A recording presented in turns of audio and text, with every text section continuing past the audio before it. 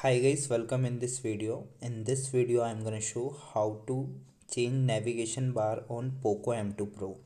So it's very easy. You need to do some settings only. If you're having the Poco M2 Pro, so keep watching this video till the end. So firstly you need to open the settings. Then after that you need to select the option additional settings. Then you will find the full screen display option here.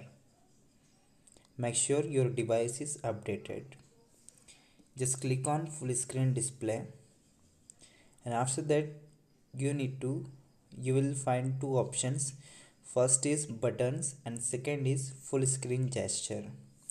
So if you want to change your navigation bar, just click on the full screen gesture and click on learn, and after that you need to click on the learn.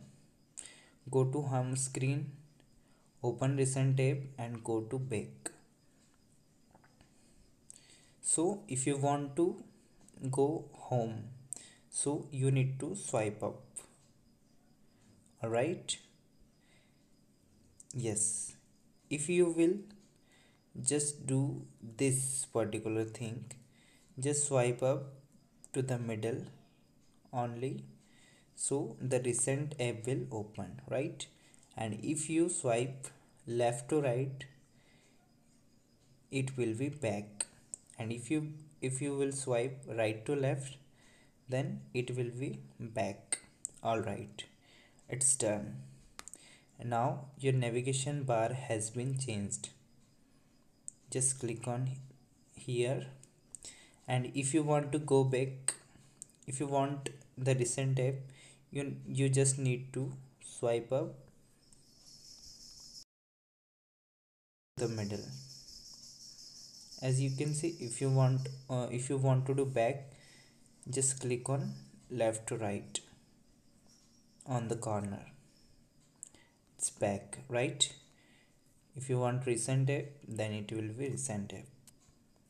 All right, so this was the simple procedure by which you can change your navigation bar on Poco M2 Pro. So I hope you like the video. If you like the video, please to like and subscribe my channel for more updates. Thank you for watching this video.